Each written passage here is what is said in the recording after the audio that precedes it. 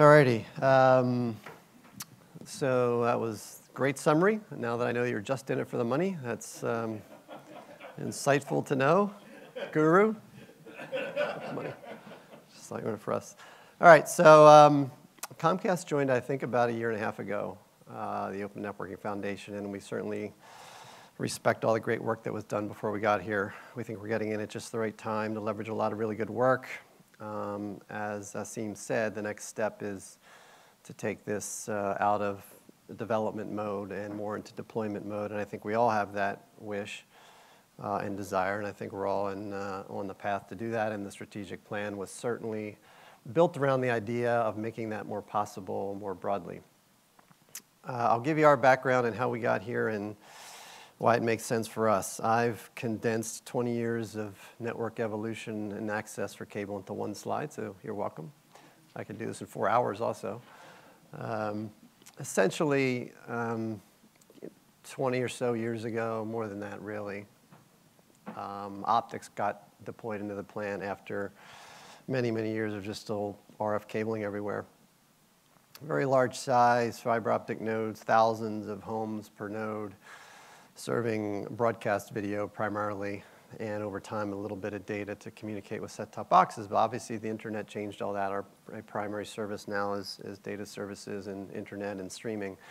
And because of that, everyone runs the same numbers on bandwidth over time and CAGR, compound annual growth rate. We're all trying to keep up with that.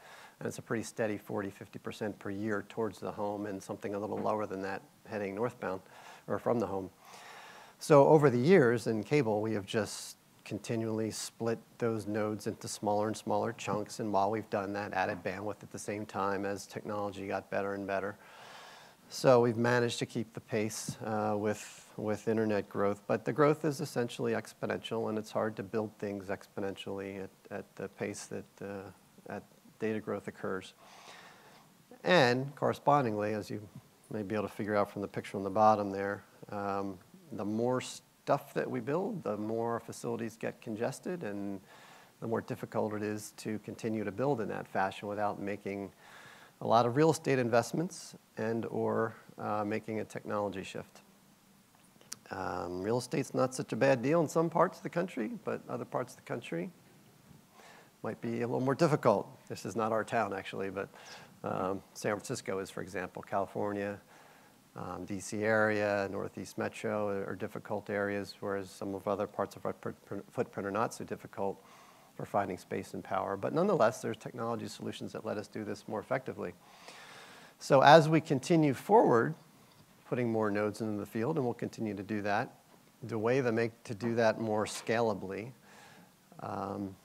and more aligned with our ability to migrate services more quickly and effectively scale the network and infrastructure behind it is to move to what we call distributed access architecture. It's a fancy name. It just really means putting nodes into the field that are less cable optic centric and more digital connections back into the infrastructure. So pushing the edge out into the plant is really what it comes down to. There's some functionality that goes out there that used to be in our secondary sites and our head ends for both video and data, and we push a piece of that out into the plant and connect that node now with 10 gigabit Ethernet. There's more advantages than can be described in 8 minutes of talk here, but the big ones are you're on Ethernet, much as global volumes, of course, have tremendous scale to that. We have much better efficiency in the use of the fiber. A lot of great development work by our partners with analog optics has happened for many years, kept us moving forward in terms of bandwidth and capabilities. But it is a very cable-specific optical technology that's been in place for many years. And once we go to DAA, now we get the benefits of DWDM efficiencies, 80 colors versus 16 or 32, for example. You get the benefits of Ethernet reach, 80 kilometers or greater even versus kind of 20, 30, 40 kilometers that you might get with analog depending on the wavelength mix.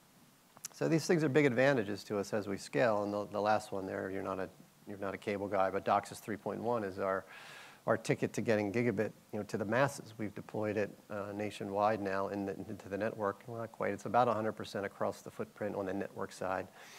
To be DOCSIS 3.1 capable. What that means is we can deliver gigabit services for those who want it all across the footprint.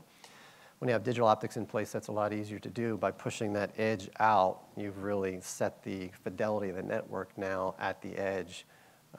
And before that, the cable optic component was a big part of what that fidelity would look like.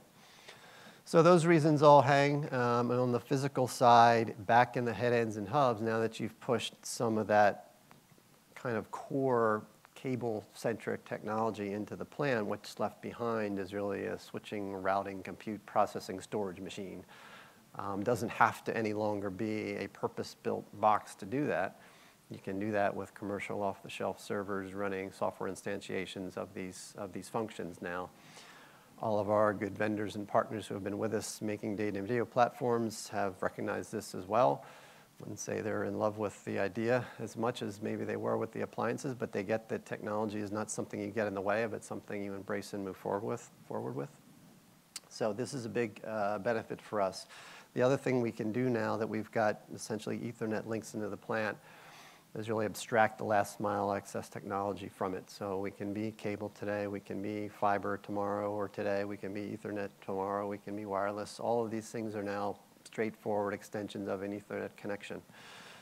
So we've built flexibility, we've built scalability, and we keep up with the bandwidth growth that we expect to see. Now how does ONF, oh, there's some little bubble just popped up. You are now the host of this meeting, okay.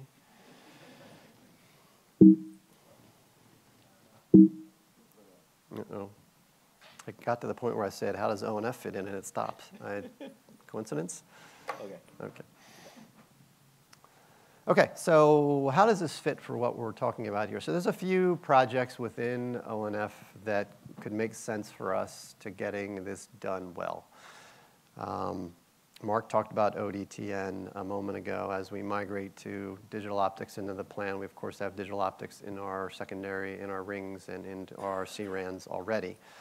Once we bring in SDN control out on the edge, we can also integrate it with SDN behind the edge, such as the ODTN project for us would be the use case for that, a use case for that.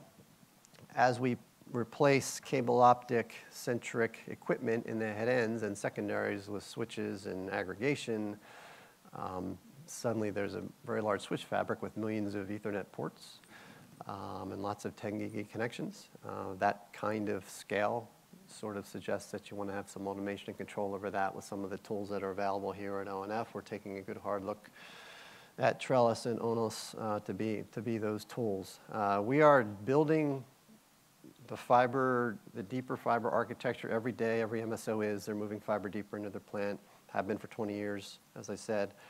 It's gotten deep enough now that you can really make last mile extensions to homes on an as-needed basis with fiber if you choose to do so. But to do all that and continue that plan, to do it well, we want to do it in a DAA style of architecture, so we'll start making that conversion this year. There's work to be done on getting deployment over the hump for some of these platforms that ONF is developing, thus the strategic plan you heard of. We all want to get behind that and get these platforms stable in a production environment. We're impressed with what we've seen on the proof of concept and in the trial work that we've done, but the hard work is really left to be done. We haven't really accomplished anything until we get this in front of customers with uptime in the weeks and months, right? Without any glitches because of the platform. Our customers should never know we were there. This is the sad thing about being an access guy. When you're transparent and they don't know you're there, then you did something great. They make this kind of change without the customer knowing we've succeeded. Now, ideally, we'll be able to roll out services much more quickly over time, so there will be upside benefits to our customers. But when we go in and make a big infrastructure change, we prefer that to be pretty hitless to our customers. That's a big goal for us, and we're still a ways away from getting the platforms we need to be at that level of stability. But we're focused on making sure that that happens, as are the other folks amongst my peers here on the ONF group. So we all want to get to production. We think we have a shot to do that with some of these platforms this year. And it's already, I wouldn't say it's too late. We're already building an architecture to get us to distributed access today. And the quicker we can get some of these platforms over the hump, the more efficient and more capable we'll be going forward. Okay, any questions? I can show you the logo. It's the best part. There you go. I think we'll take the questions at the end because